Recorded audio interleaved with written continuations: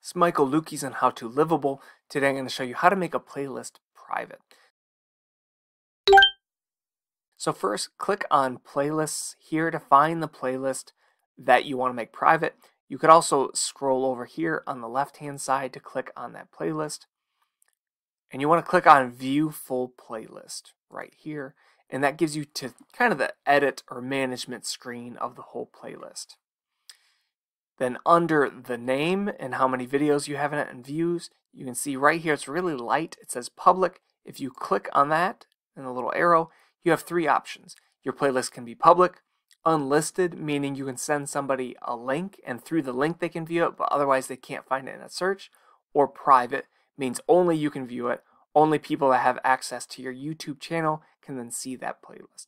So then you would click private, and now that playlist is private. If this video has been helpful, please do give us a like and consider subscribing to the How to Livable channel. If you have any questions about playlists or YouTube in general, please do ask in the comments section below. Thank you.